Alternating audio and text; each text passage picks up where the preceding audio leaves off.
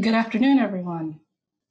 We're going to start our afternoon session with two of our DSGA team members, Rachel Hart and Will Alford.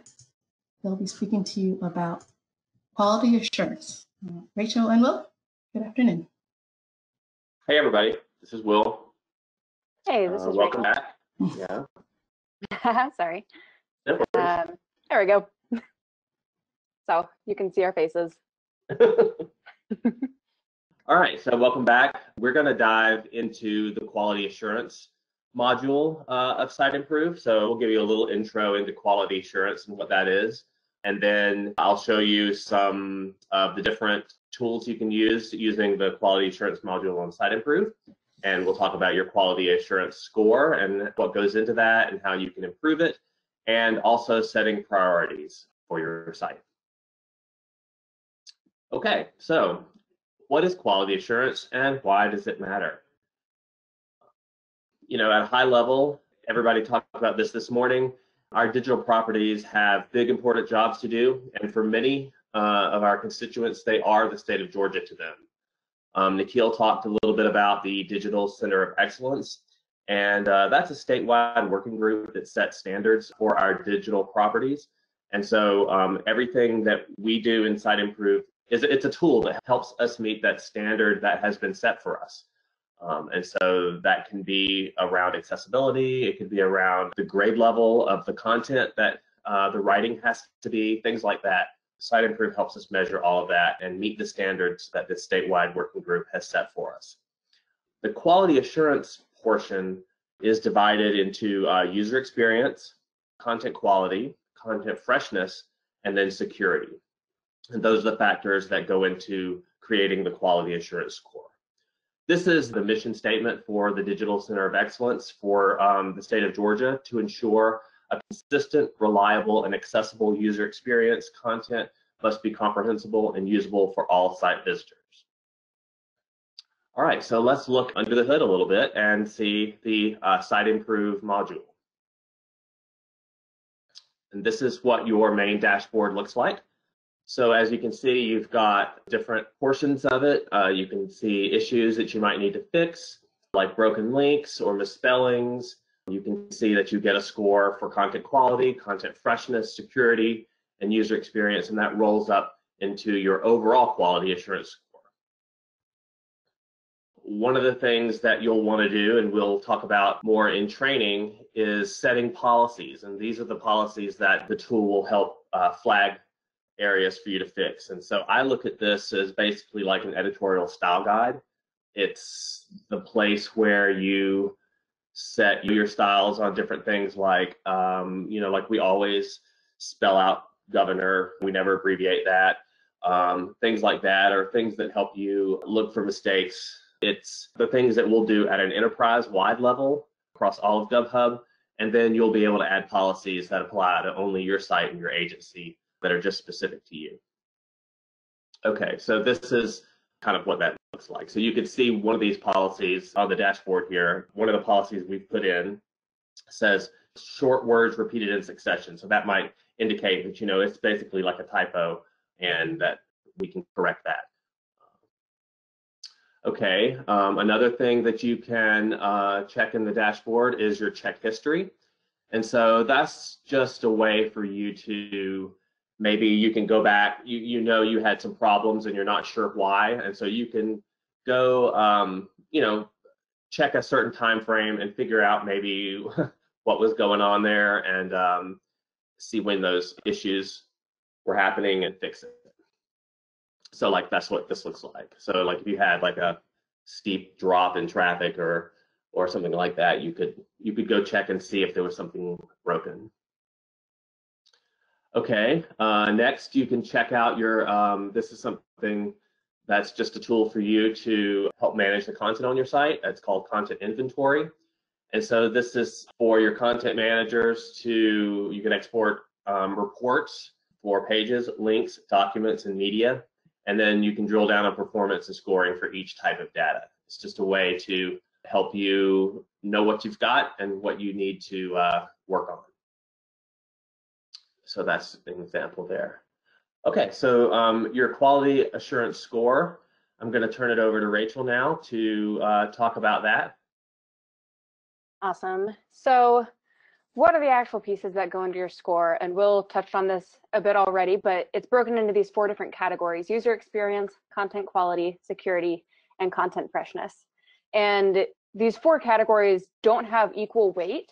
The system recognizes that user experience is going to be more important for the quality assurance of your website than content freshness is. So they're weighted differently to come into your total score.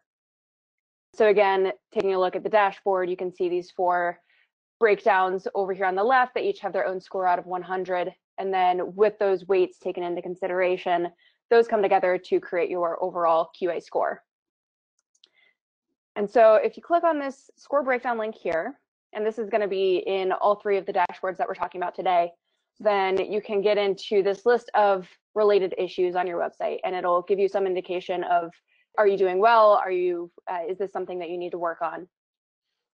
So I'll talk more now about what these different issues are, broken down by category. So starting with user experience, again, this is the highest weighted of the 4 categories. This is really focusing on making sure that people can get to the information that you're putting out there. So it's addressing the navigation and access of information on your site. So some issues that are related to user experience are broken links, having documents in formats other than PDFs, and having images larger than 1 megabyte. So starting off with broken links, pretty obvious. It's going to make it harder for people to find information on your website. This also affects the trust that people will have with your brand as a whole. So, we as a government, we already have sometimes questionable brands. Some people don't trust us just going into it. So we need to do everything that we can to make sure that we maintain their trust. And part of that is going to be to keep our promises with them. So this is a quote from Nielsen Norman Group. That's an organization that posts a lot of usability research online, and we look to them frequently as experts in the field.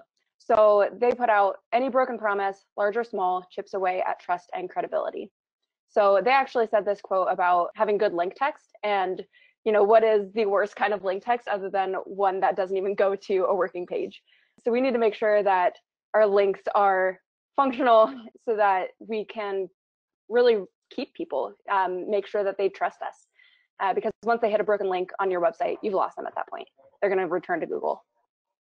So as a case study, I want to walk through, a couple weeks ago, I was looking at the QA score on Georgia.gov. And I noticed that all of a sudden, it was not looking fantastic. You can see the user experience score here is under 50, which has a pretty significant impact on our overall quality assurance score. So I looked into the issues and found that there was 1 link on every single page because it was in our footer. So it was this call link right here, and that goes to the contact page on Georgia.gov. And so when I saw that, I realized, oh, I had just changed the contact page on Georgia.gov. And I thought that I had gotten all the redirects and everything set up correctly, but Siteimprove helped me to figure out, oh no, I actually missed this one. And so this had just this 1 link. It took me 10 minutes to fix. It had a huge impact on our score. So after I fixed it, then, we were good again. So you can see these dots show where our scores were with just that 1 broken link. And by fixing it, and this is something that Travis actually indicated earlier in his talk, certain things can have a huge impact depending on what they are and where they are on your site. So the broken link report in Siteimprove, you can have it list your broken links by pages that these links are on, or you can actually have it listed by the link itself. And then something pretty nifty that Siteimprove does, it will also look through the PDFs that are on your website, and it'll find any broken links that are in there. So again, you can have those listed by the PDF, or you can have them listed by the link itself. All right, so then the next piece in user experience is document formats. So like I said, this is looking for any documents on your website that are not a PDF. The reason behind this being that it requires paid software. So something like a Word document, if you don't have access to Word, then you might not know how to access that information. And also, even if I do have Word on my computer, I'm not going to have it on my phone. So it's going to be more difficult for me to get this information that you're putting out there. And a lot of people are using phones to access our websites. And this is more than just something that affects your Siteimprove score. This is also going to be a usability standard in our next version of standards and guidelines for state Georgia digital properties. So Chelsea will share a link in the chat actually to go to a training page, thanks Chelsea, which kind of walks through how you can think about these different file formats and what might be a better, more appropriate format for them. And, you know, I say use PDFs, but really it's use PDFs if you absolutely have to. In a lot of cases, we really don't need to have our content separated onto a separate document. It can just be on the web page itself. And that's going to be better for a lot of reasons, including usability, accessibility, SEO. All of these different pieces are impacted by having your information hidden in documents rather than just being on the website itself. So whenever you can, just keep that in mind. So this is what the report will actually look like in Siteimprove. It just lists out all of your different documents and what type they are. So then large images. Again, so this is any images that are larger than 1 megabyte that will impact your QA score. So reasons for this being it's worse for your search engine optimization. And Amanda and Erica are going to be talking later this afternoon all about SEO and what goes into that. But this also, you know, will make your site load slower, and it's going to eat up your users' data if they're accessing this on their phone without Wi-Fi. So the way that this looks, you can just look at all of the images. So Will mentioned earlier these different inventories that you can look at for your site. So you can look at all media files that are on your website and then have it sorted by size so that you can very quickly and easily find the largest images on your website and go ahead and fix it. So then we have a couple more links that Chelsea's going to share out. And so basically just keep your image size as small as it needs to be. You know, you might take a photo on your phone, and even phones are going to create such high quality images that that's still going to be pretty large. So you can bring down the dimensions, and then you want to make sure that you're optimizing and compressing your images. You can reduce the file size quite a bit without actually any noticeable difference. So I've mentioned mobile now a couple of times, and so you might be thinking, hey, Rachel, why do you care so much about mobile? Aren't our websites already responsive? Well, yes. So as Nikhil mentioned earlier, mobile is already huge on our websites. This is the overall stats for all website users of the GovHub platform for last year. And about 45.8% of people were accessing our websites on mobile. And during a crisis, this number goes up. So this year so far, mobile usage across all of Georgia sites has surged to about 60% of our traffic. Obviously, we're in a global pandemic right now, so that kind of indicates why. So what is really the big deal? Sure, people are using their phones, but can't they still use Wi-Fi? Well, about 17% of Americans are smartphone-only internet users. So what this means is that they have a smartphone, they're using that to access the internet, but they don't actually have access to high-speed internet at their homes. And I was actually just talking to a friend of mine the other day. She teaches 4th grade in Fulton County. And, you know, with all this online learning that's happening right now, it was made clear to her that only 2 of the students in her class actually have high-speed internet at their homes. Only 2 people in an entire class of 4th graders. So it's definitely more of a problem than you might think. And if we break this down by income level, the people who are most impacted by this are those who have lower income. So people who make $30,000 or less a year, about a quarter of those people are what we call this smartphone-only internet users. So if we look at our actual audiences here, you might have seen this breakdown before. This is one way that we think of the users of our website. They either have an urgent need or a not urgent need. And they are either the person who they themselves is the one accessing the service, or they're helping someone else access the service.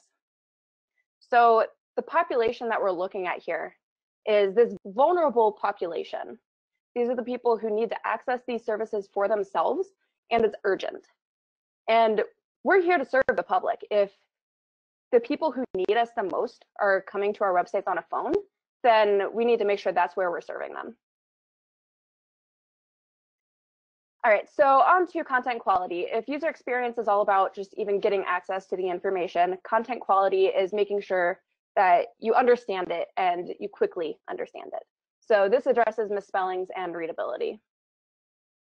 Misspellings, of course, if you can, you want to avoid those off the bat, but I understand that things will slip through every so often, and Siteimprove will help you find those. So when you're looking at the report, you're going to go to this needs review section.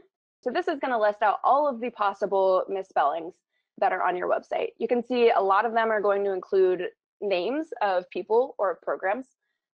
And so you'll want to scan through this list and find what is actually a misspelling and make sure that you go fix that.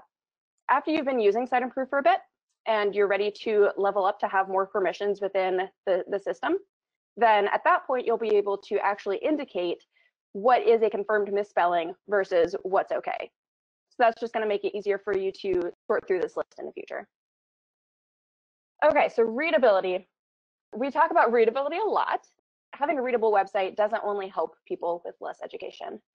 It helps people with disabilities. So for example, if you think of someone who is dyslexic, they might be an expert in the field that your website is addressing, but it's still going to be more difficult for them to understand the content if you have all these long sentences and long paragraphs. It's also going to be harder for anyone to understand the content. Really, we just need to make it as simple as possible. No one is asking for beautiful language on your website. They're just asking to understand it. So in Siteimprove, we use a Flesch-Kincaid grade level test. This is an automated readability test. There are a few different tests and they all work pretty similarly, but this one specifically is looking at word length as count by syllables and sentence length as counted by the number of words in the sentence. And at the end of this, it's going to give you a US grade level for the text. So you can see on this chart here, this is the report for it. It will just assign a different grade level for all of the pages on your site. And we ask that you aim for a middle school reading level. So 6th, 7th, 8th grade, just keeping it as simple as possible. Because another point from Nielsen-Norman Group, just because people can read and understand your content, it doesn't mean that they will. On average, people only read about 28% of the words on your page. No one is going to read your web pages top down. You need to make it easy for them to scan. So a few tips for how to do that.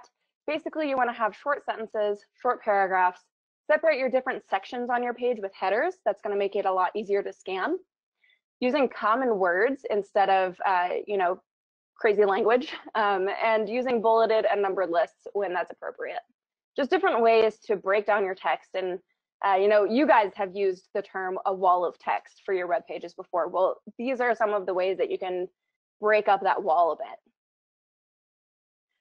Okay, so going into security, and I'll go a bit faster through these bits because they're pretty straightforward and you're probably not going to have too much of an issue with them. So security, two pieces that go into this.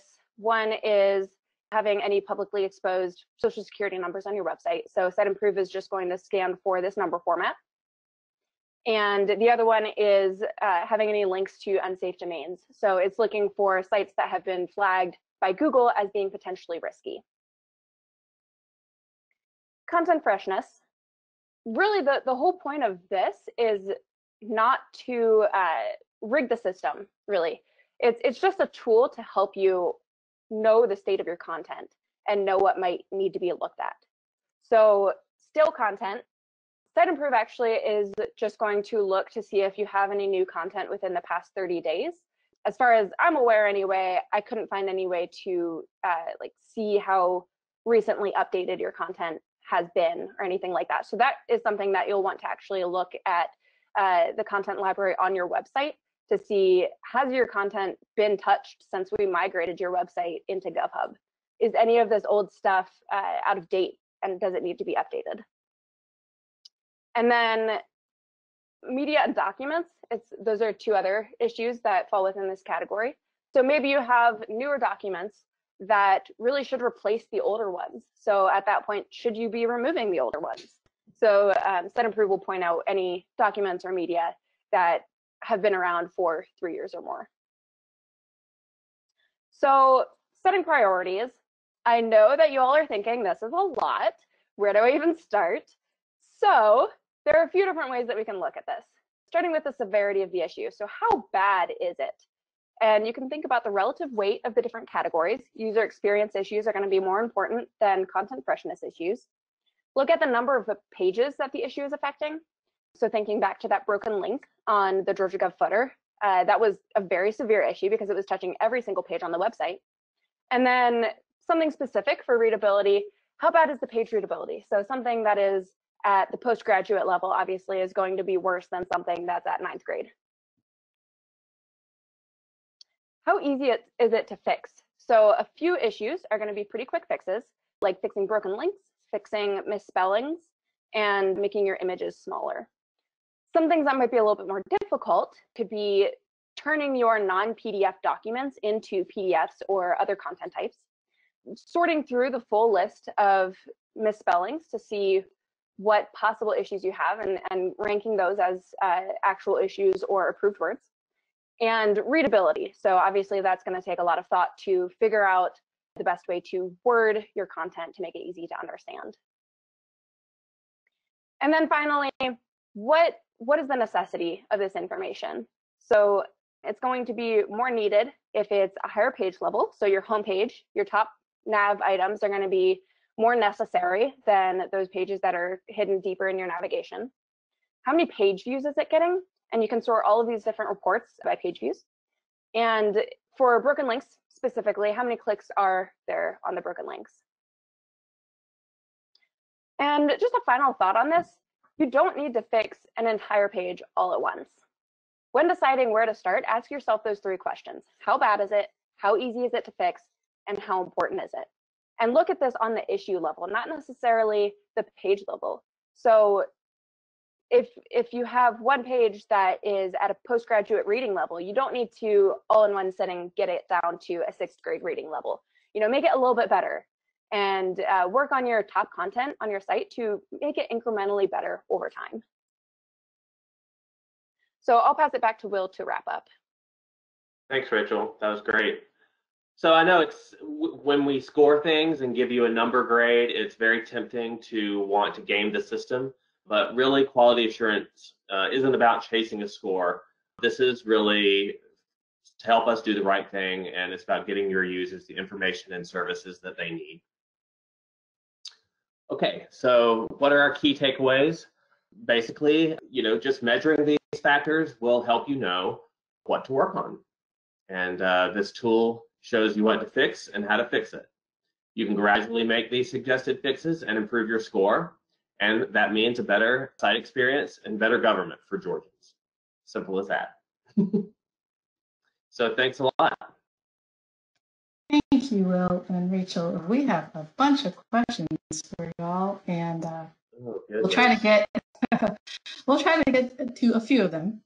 So the first one is about policies. What kind of policy should I think about adding to my site? Okay. Well, we will have, I think I said, some enterprise-wide policies that are really directed by the statewide Digital Center of Excellence Working Group, and also just sort of our editorial styles there. And there are also lots of other types of policies you can add in that affect accessibility and user experience, and all these factors that we looked at that are the standard for your site. But like at a individual site level, you might have terminology that just is specific to your agency, that you want things referred to always in a certain way, or like we will always use the date format will always be written this way, or telephone numbers are always going to be written a certain way, or we're going to always refer to COVID-19 as COVID-19 and not some other formulation of that or something like that. It's just a way to create a standard and have consistency.